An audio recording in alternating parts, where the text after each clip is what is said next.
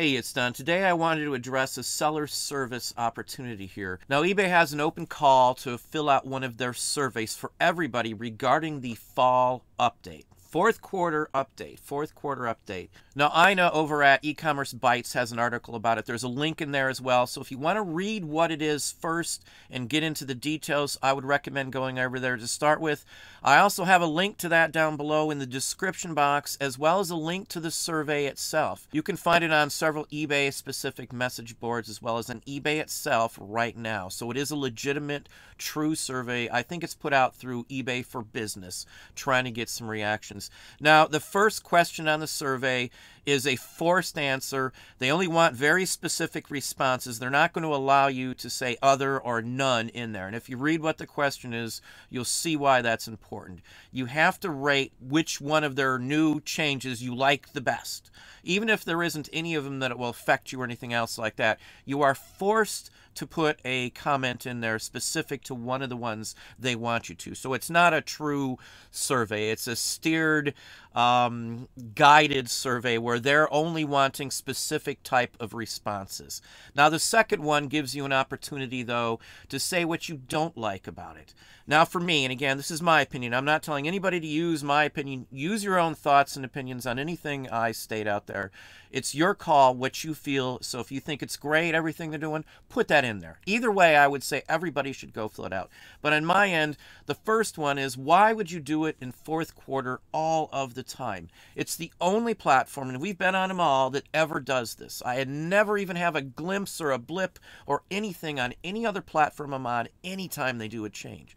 eBay, it's constant.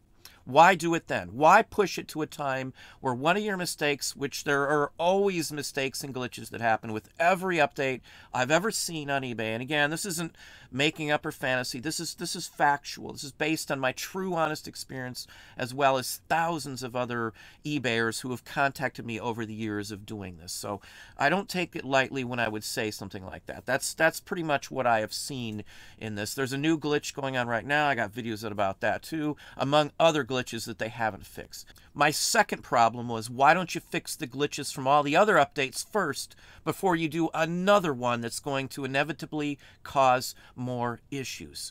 So again, every update they've done, there's been some problems. One of them lost everybody's extra photo. So a large chunk of your listings lost all of the extra photos. And if I remember right, I got a video on this, but I want to say it was like 38 million sellers' photos were lost. Not all of them.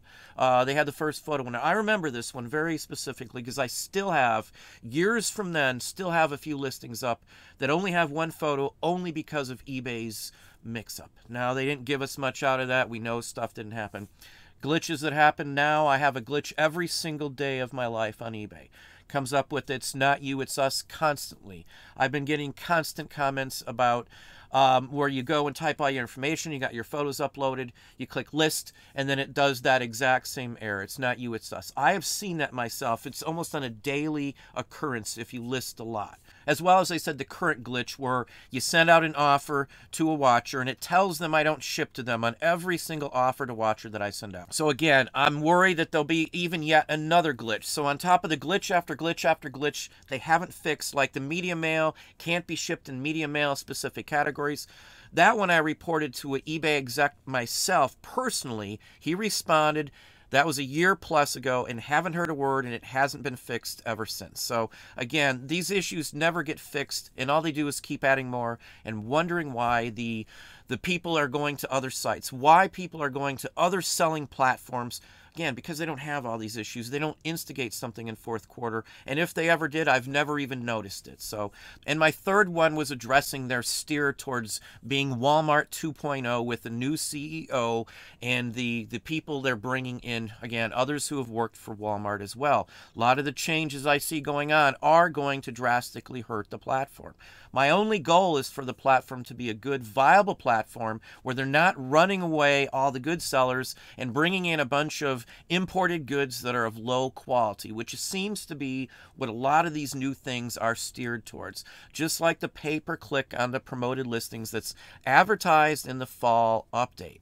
The only thing I see that being used for is for big businesses and big corporations who have new NOS stock like that have quantity that can drum up and afford to do that. It's not going to be for the average seller.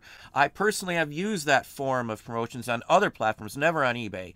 But they can be useful if it's new items, say on Amazon or something else like that. But it doesn't do anything for those of us selling used and secondhand goods. It's just not a practical means of advertising for anything in vintage or collectibles or used, in my book, to pay somebody just to show your items. So all it is a pay per click where you got to give money just to be seen more, which again, I refuse to do. I don't do promoted listings, haven't done them in well over a year. They've never addressed the issues that were brought up from way back then. Those are my concerns I addressed in the feedback section. Question number 2 on their survey. So again, please take the survey. Whether it's good towards eBay, bad towards eBay, or neutral, fill it out. Let's see where everybody stands on this, and if there's more complaints than there are people that love what's going on. Maybe if that was the case, eBay would actually fix and stop doing some of these idiotic changes, steering eBay in a direction that's probably not going to help most everybody who resells secondhand goods. And the vast majority of these updates is not going to help the majority of us out there either financially or any other ways. It's only going to benefit big company corporations and things like that from all I personally see with this. So let them know what you think about it. This is your chance to speak up. If there's enough of us speaking up and saying how we truly feel and what the issues are, maybe at some point they're going to have to listen to it because it's never going to go away or get better if they don't. But anyway, that's what I have for you today. Hopefully that gave you some ideas, some thoughts. If you enjoyed this video, please hit that like button down below. You can also hit the bell icon to be notified if I post new content or go live. Subscribe and tell all your friends.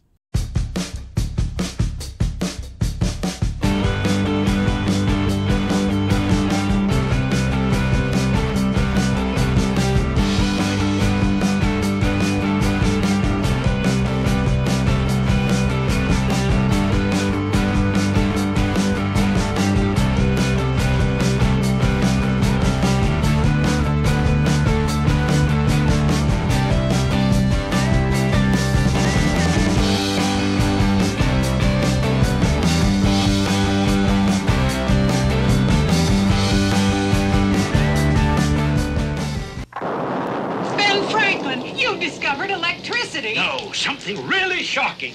Look, Carefree sugarless gum here, Trident here.